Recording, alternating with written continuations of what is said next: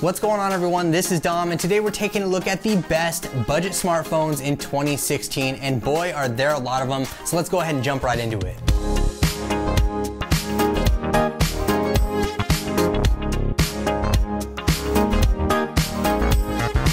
So first up, we're talking about this guy, which is the Blue R1 HD, and at 49 bucks, yes, $49 total, unlocked and off contract, you're getting yourself a 5-inch 720p display, 1 GB of RAM, 8 GB of internal storage with micro SD card expansion up to 64 GB. There's even an 8 megapixel camera around the backside and a nice premium aluminum frame, and it just feels good in the hand. And really, you can't argue with 49 bucks. Now there are some ads on the lock screen which you can get rid of for an additional $50, but they don't really bother me. And if you want to step things up a bit, get an extra gig of RAM and an extra 8 GB of storage, you can pay $59.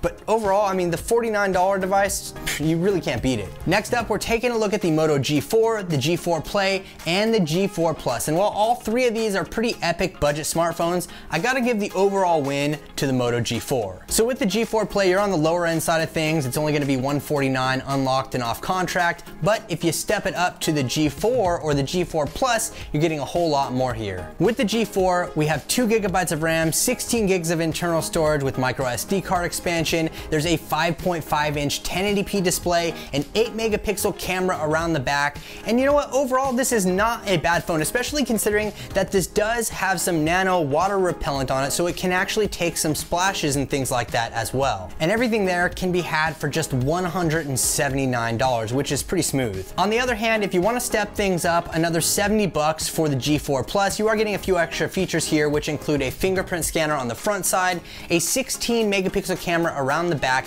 and a larger 3000 milliamp hour battery. Moving along here, we have the Zenfone 3 Max, and this thing packs a ton of phone for the money. I picked it up for 129 bucks at Best Buy, but it normally retails for 149, which still isn't bad, though I'll try to leave a link to the deal I found in the description. But this phone, not only does it have a 5.2-inch 720p display around the front side, on the back we have a 13 megapixel camera, and right below that there's even a fingerprint scanner. Now, that's not even the best part. This thing packs a 4100 milliamp hour battery, which is crazy in itself, but there's also an included adapter that will allow you to charge up any other USB device using this phone. So essentially this is a phone and a portable battery pack at the same time. Not only that, but you're getting 2 GB of RAM and 16 GB of internal storage, and yes, there's micro SD card expansion, and all of that, like I said, can be had for retail of $149, but if I find a better deal, I will link it below for you. Up next, we're taking a look at the iPhone SE, and this is actually a newer device despite it looking like something from generations ago. So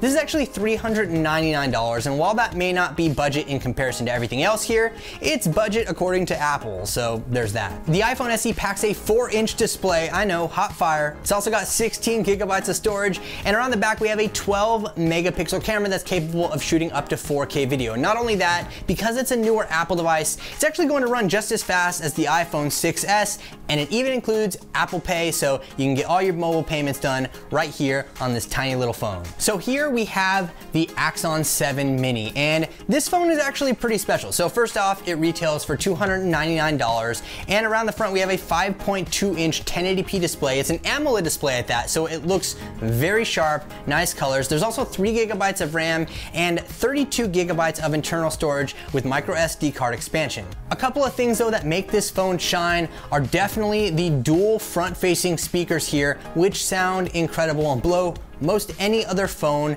out of the water. There's also a 16 megapixel camera right here on the back side, and below that we have a fingerprint scanner, and inside of here everything is powered by a 2700 milliamp hour battery.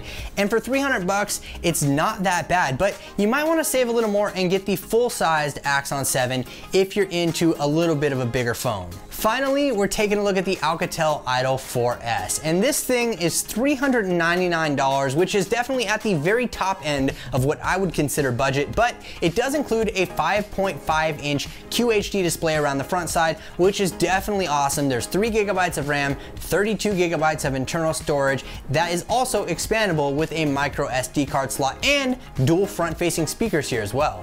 One of my favorite things about the Auto 4S though has to be the camera, because it absolutely kills it. And I'll link this review and all the reviews for every other smartphone mentioned here in the description in case you want to go check them out. But it also does pack a 3000 milliamp hour battery, and it even comes with a pretty dope VR headset as its packaging. Like I said though, this is $399, and I'd almost consider just saving up an extra 30 bucks and getting yourself a OnePlus 3T, but this is a solid smartphone nonetheless. So before I get out of here today, I want to know which of these budget smartphones are your favorites. Drop a comment below, or let me know if I missed one that you feel should have been included in the list. And be sure to leave this video a thumbs up and subscribe for a ton of awesome content coming out here in 2017. So thank you very much for watching, everyone. This is Dom, and I'll catch you in the next video.